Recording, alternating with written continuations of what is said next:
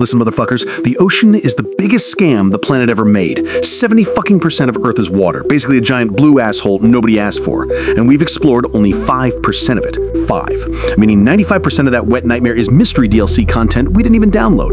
Bro, we know more about fucking galaxies than the giant death soup right under our feet. The ocean is deep, like your ex's lies deep. The Mariana Trench is so damn deep, if you drop your phone, not even God can ping it back.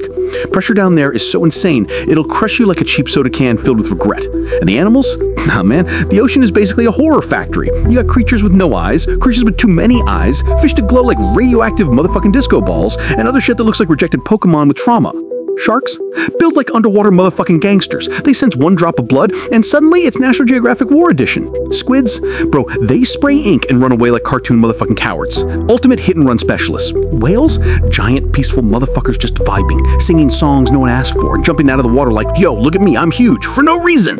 And let's talk about waves. The ocean will be calm for 20 seconds, and then suddenly turn to a tsunami-powered motherfucker trying to yeet you to another timeline. Ocean mood swings are worse than your ex's.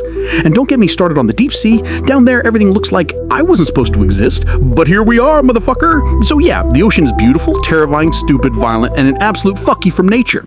And humans still go swimming in it like, wow, this is relaxing.